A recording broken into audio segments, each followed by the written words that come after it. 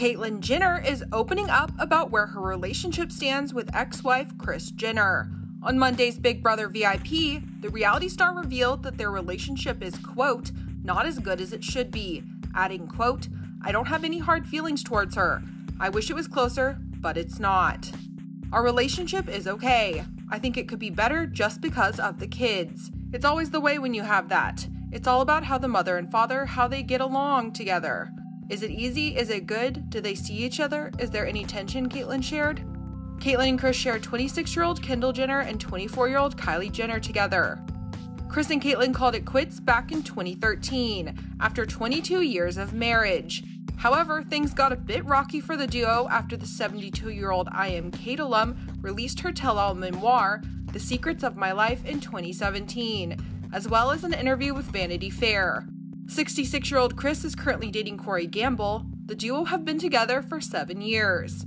Access Hollywood spoke with Caitlyn in September 2020, where she only had nice things to say about Kris, revealing she thinks her ex-wife would be amazing on The Real Housewives of Beverly Hills. Do you think Kris is going to go to Real Housewife of Beverly Hills? And Caitlyn, let's come up with her tagline.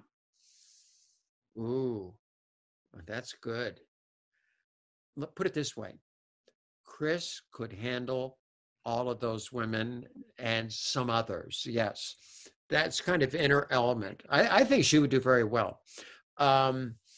She would have a lot to say with all these girls. Plus, like Lisa Rinna, this and that, they're all their best friends. I'm pretty sure I've seen her on the show just as a little guest spot. Maybe not, but yeah, I think she would be phenomenal on that show. Yeah. Yeah. What about you, Caitlyn? You should do Real Housewives of Beverly Hills.